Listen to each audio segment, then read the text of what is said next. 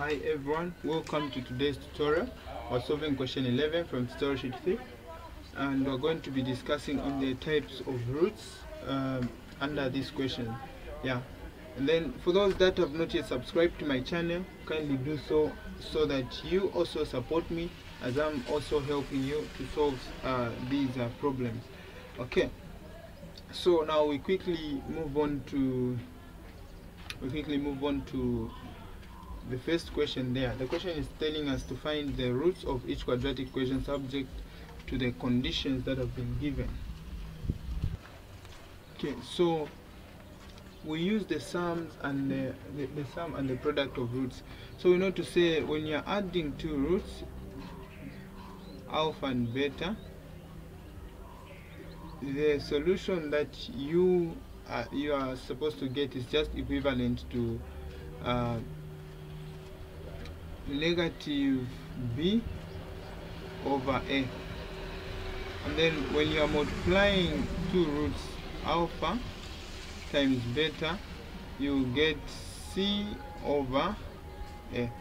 So now our two roots that we've been given there, according to the condition that has been provided in the question, is that our first root is alpha, and then our second root is just the reciprocal of the other. So meaning our second root is just 1 over alpha.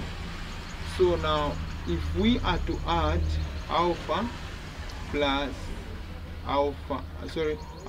1 over alpha, since these are the two roots that we've been given, let me just write it properly.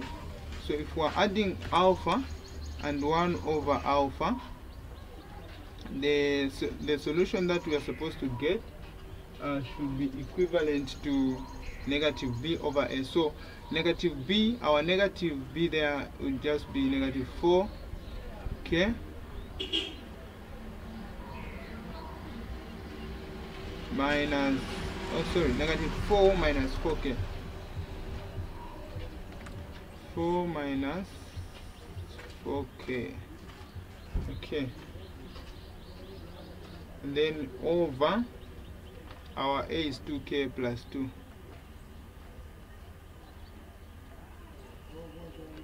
Yes, and then if we are multiplying, then if we multiply the two roots, alpha and 1 over alpha, we're going to have alpha multiplied by 1 over alpha.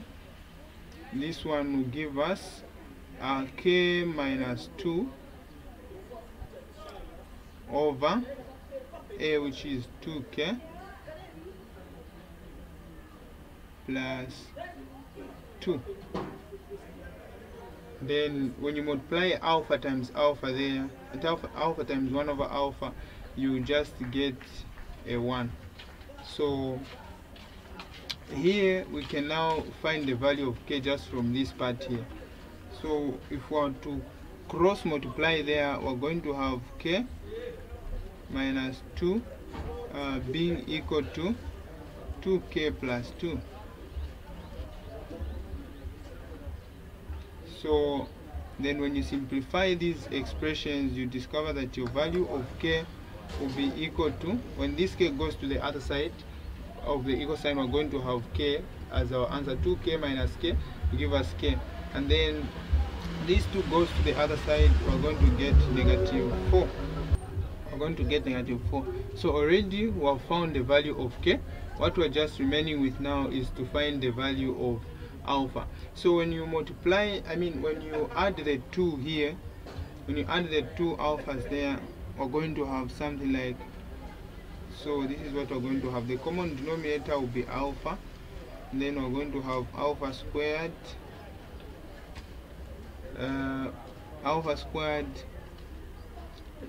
plus 1,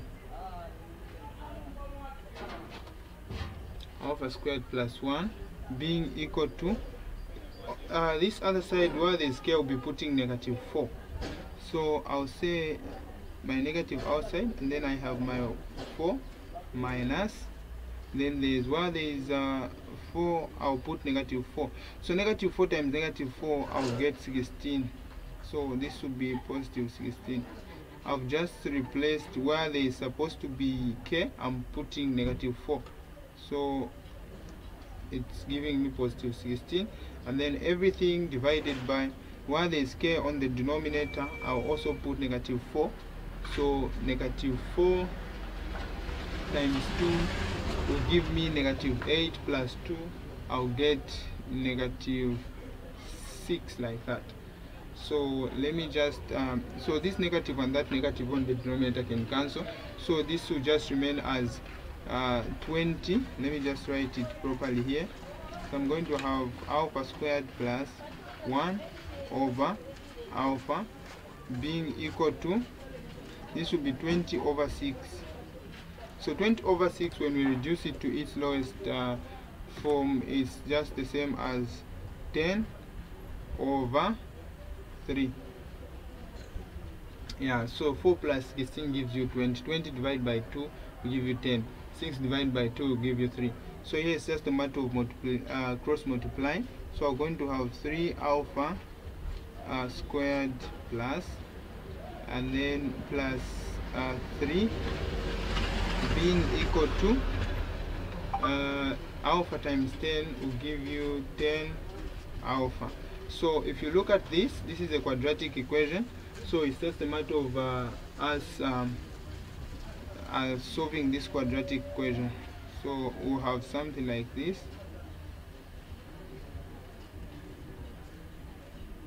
This is what we're going to have,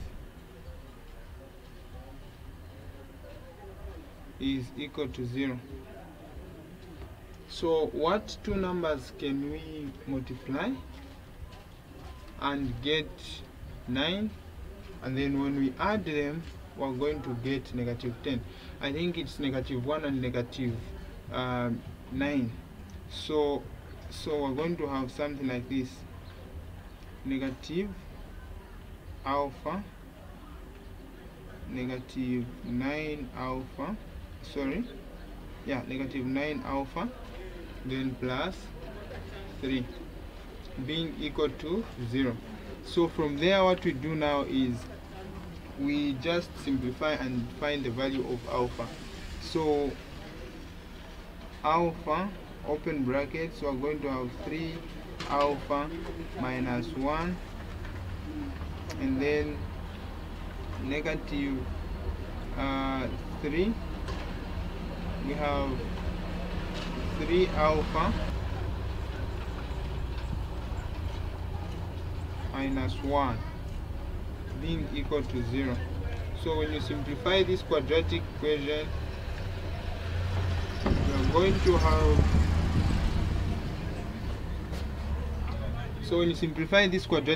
you're going to have 3 alpha minus 1. Okay, yes. So when you simplify this, you are going to have another set of a factor which is alpha minus 3, so which is equal to 0. So the roots of the equations that we were told to find, so when you equate this to 0, you get your alpha to be equal to 1 over 3, and then another alpha that you have will just be equal to 3. So basically these are the roots that these are the values of alpha, rather these are the roots that we've been asked to find. If you see, the question was saying the roots are reciprocal of each other, so meaning if one alpha is 3, the other one should be 1 over 3. Same apply. This is the condition that we had written here. Okay, and this tells us to say what we found is a correct answer. Let us now quickly move on to B.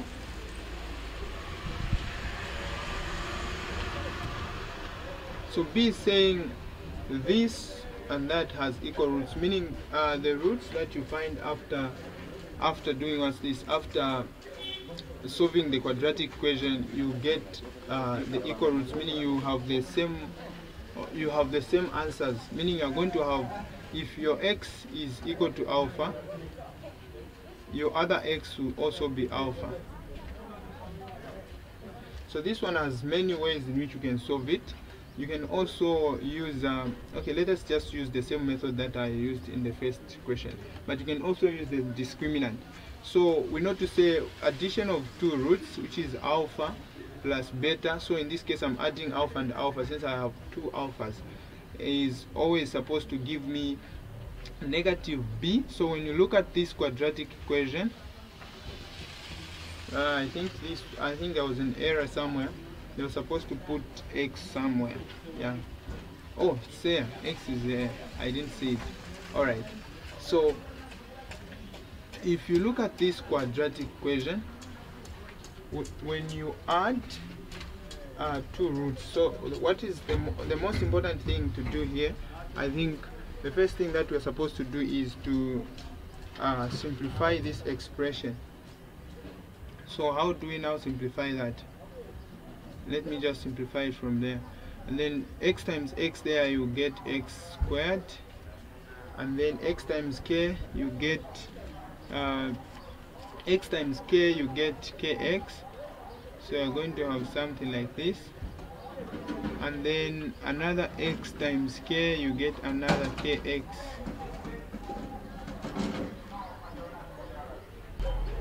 Okay, so meaning this is when you add to kx plus another kx, you just get 2x. Let me just write it in advance here.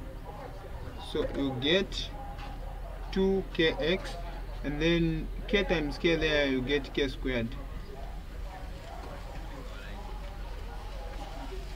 Then this we are saying it's equal to 2 minus 3k. So when we take this k squared to the other side of the equal sign to be negative k squared. Alright, so this simply means that we delete this one here. Okay. We delete this one there. So this is what we're going to have. And then okay, so this is what we're going to have, and then so we now bring these constants to this other side of the equal sign, meaning we're going to have, when these crosses the equal sign come here, I would have just brought 2 minus 3k this side instead of taking the k squared that side. So this is what we're going to have. We're going to have negative 2 minus 3k minus k squared.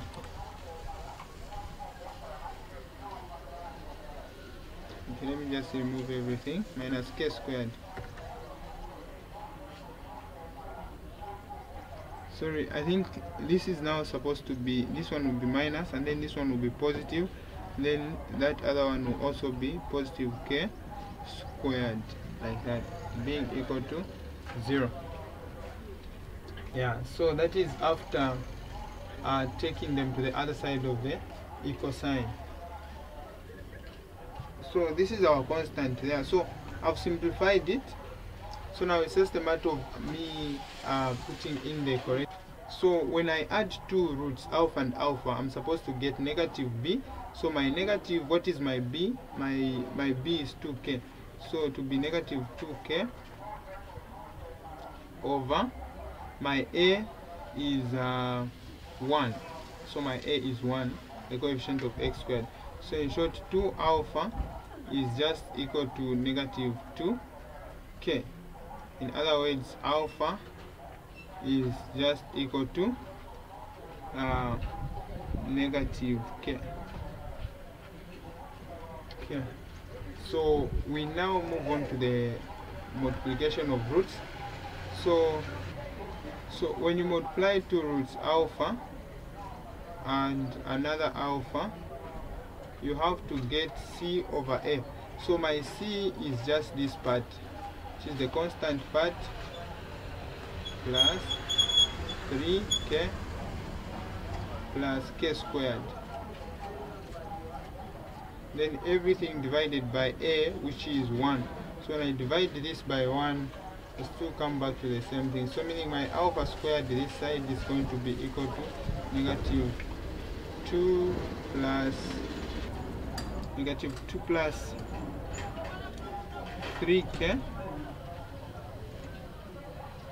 then plus k squared.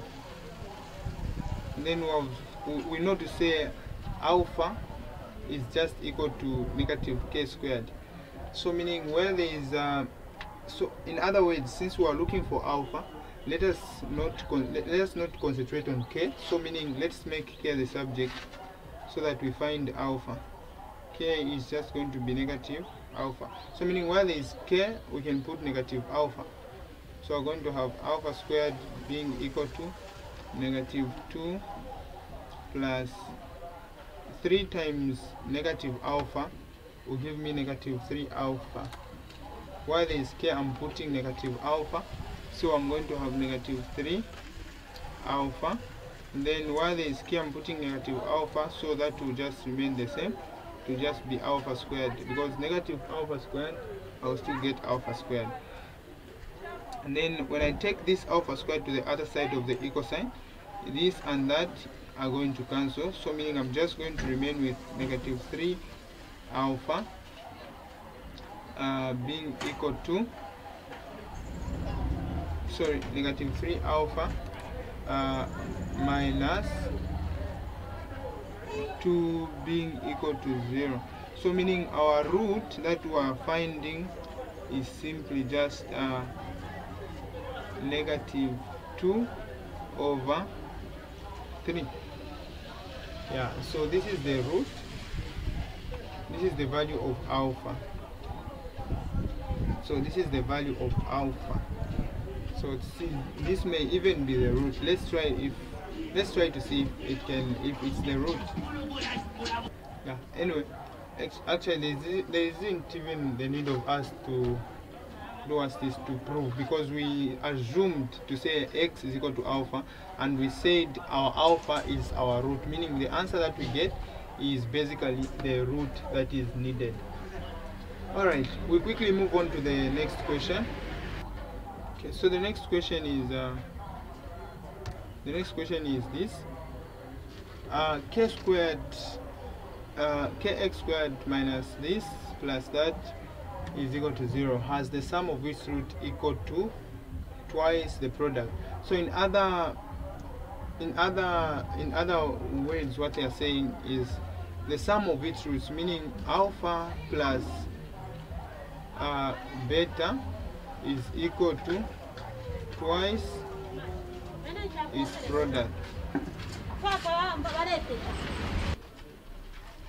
You find your alpha times beta. Yeah, so what I was saying is, according to this question, the question is saying it has the sum of its roots equal to twice its product of its roots. So meaning when you add the sum, when you add the two roots, the answer that you get is just 2 times the product of its roots. So meaning to find this, you first have to find alpha plus beta. You also have to find alpha times beta, in the same way that we've been doing these other questions. So once you find them, you replace them there, find the value of k, and then finally come and find the value of alpha and beta by using this same relationship which is here. Alright, thank you very much for watching today's tutorial. See you in the next tutorial. Shalom, shalom.